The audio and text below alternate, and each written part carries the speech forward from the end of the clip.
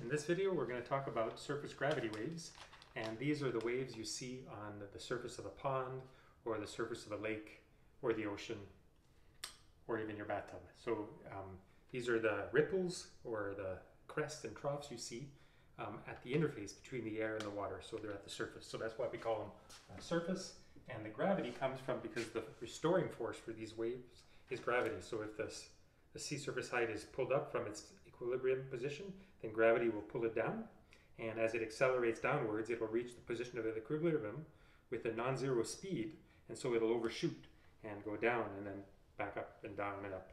And in the process, you form waves, and these waves actually propagate and they radiate around in the ocean. So before we get into the physics of the surface gravity wave, I'm going to define some terminology for the ways in which we describe a wave mathematically. And so I brought up some notes this time to make sure I don't forget any of the definitions I want to introduce in this short video. All right, so we're going to think about surface gravity waves with a coordinate z pointing upwards. So gravity is pointing downwards, so z is pointing upwards, and the position z equals 0, that is going to be the sea surface of the ocean if it was at rest. So, and this direction here will be the x-axis. So if we want to describe a simple wave mathematically, we could use, for example, a sinusoidal wave, a sine wave, and so I'm going to describe it something like this.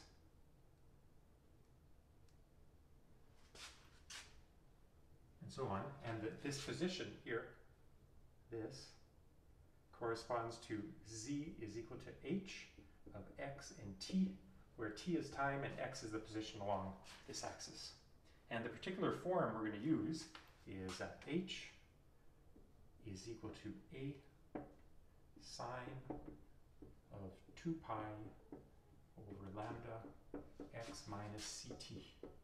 All right, so there's quite a few terms in here, and so I'm going to try to define all of these in turn. So first of all, the sine function reaches its maximum at pi by 2, and it has a maximum of 1, and so at the crest here, where sine is its maximum, the wave height will be a. So this distance here, a, is the amplitude. So a is called the wave amplitude. And so if we wanted the height from crest to trough, that would be twice the amplitude. All right, so it's 2a would be the crest to trough height. All right, inside the sine argument, we have something that we call the phase, phi, and it's just 2 pi over lambda x minus ct. And sometimes we also rewrite it just like this, k x minus ct, or k x minus omega t, and that's the phase of the wave. All right, so now there's lots of things to define within there. I guess we'll start with lambda, distance from one full wave. So lambda is the wavelength.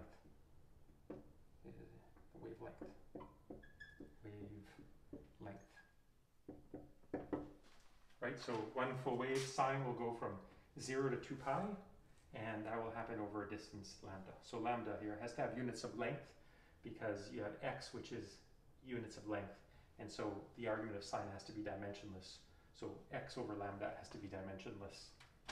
Okay, lambda is the wavelength, or we can also rewrite it as just k, which is equal to 2 pi over lambda, and that's known as the wave number. So that's the wave number, and you could think of it as the number of waves per 2 pi. So number of waves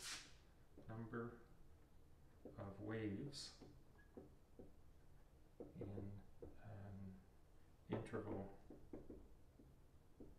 of 2 pi radians. C, another quantity, I guess, t.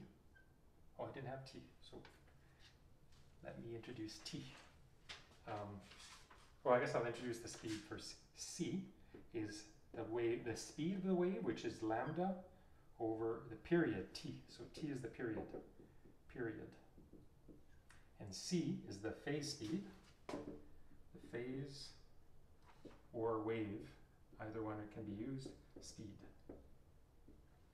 So it's got units of meters per second, for example. T is the period, and that has units of seconds, meters per second. K as units of inverse length, 1 over meters. Lambda, meters. The phase, dimensionless, because it's the argument of the sign function. I'm running out of space here, I didn't plan very well. Nu, which is 1 over t, is the frequency of the wave. That's just the frequency. And it's expressed in cycles per second, or sometimes in hertz. We also define omega, which I have over here, omega, which is 2 pi nu, which is the angular frequency,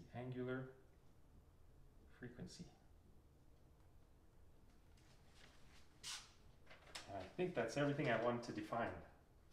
All right, so amplitude, phase, the argument of the sign, lambda, the wavelength, k, the wave number.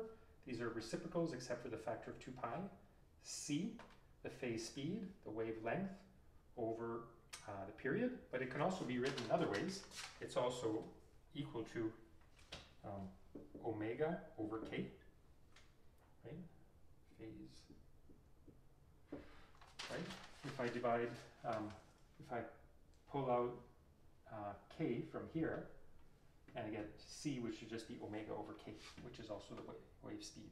And t is the period, nu, the reciprocal of the period, is the frequency. So the period is the amount of time it takes to go through one full cycle of the wave. And I guess, and omega is the angular frequency, is just 2 pi times the regular frequency. All right, so let me make a little picture to try to simplify these, or have these definitions kind of make sense in your mind. So I'm going to erase all this.